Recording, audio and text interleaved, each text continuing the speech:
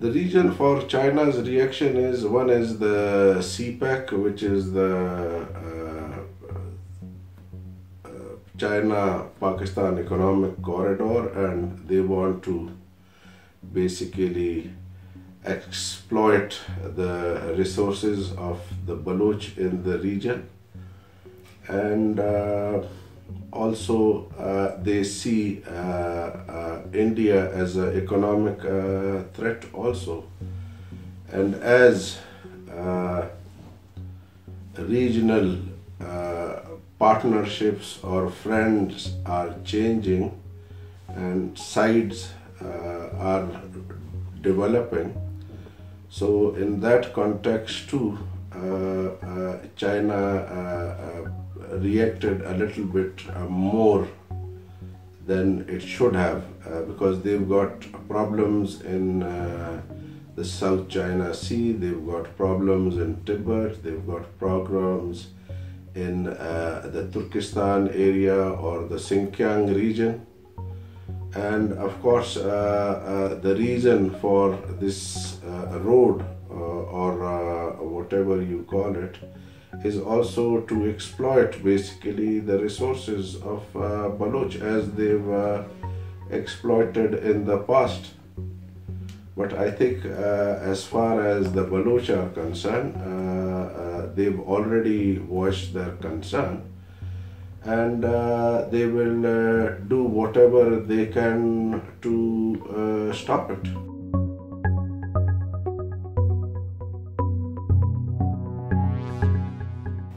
Basically, as far as the present, I can put it in the present context, that when they murdered or the president of the Lawyers Association of Balochistan, Lashkar-e-Jhangvi, basically claimed to, what do you call it, do that suicide bombing in which a generation of our educated people from Balochistan, whether they were Baloch, Pashtun or settlers or Hazaras, they were murdered, and it is claimed that it was basically Lashkar-e-Jhangvi. If you go into the background of Lashkar-e-Jhangvi, their main bases are in the Punjab, and they've always been supported and harbored and nurtured and trained and financed by the state. And same goes for JUD. As far as they are concerned, in the when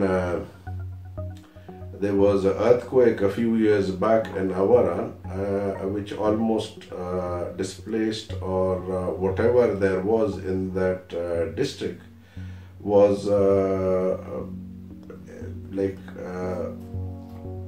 destroyed in that earthquake, and the only people who were allowed to go there were the JUD, and with of course army and government protection, and they went there as humanitarian organizations to go and give aid to the people, and that's what I think. Even in the case of when the lawyers was assassinated, it was basically, I think, the state was involved in it, because if you see the statements of the chief of the JUIF, Maulana Fazlur Rahman, and of course their president of Balochistan, Maulana Sherani, they were the first ones to sound the concern. And they are the ones from whose madrasas or religious schools most of the Taliban's study and are basically, what can I say, they come out from their madrasas, religious schools, and they sounded the concern. but nobody said anything about them. But when Mahmud Khan Achakzi said something on the floor of the house, he was declared agent of Ra. So as far as anyone is concerned, whether it's Baloch, Sindhi, Majir, or Pashtun, we are all agents except the Punjabis who've been washed by Zamzam. You understand? They've cleared everything, and all their sins have been cleared by taking a bath in the holy water. As far as Baloch is concerned, we've got nothing to do with it, because our situation is totally different than the rest of Pakistan. And then they divided our land into 4 administrative units, northern and southern Sindh, southern Punjab, and south of Dera Ismail Khan. These are all Baloch land. So they put our thickly populated Baloch areas in these other provinces. So this is as far as Pakistan and what they are trying to do is concerned.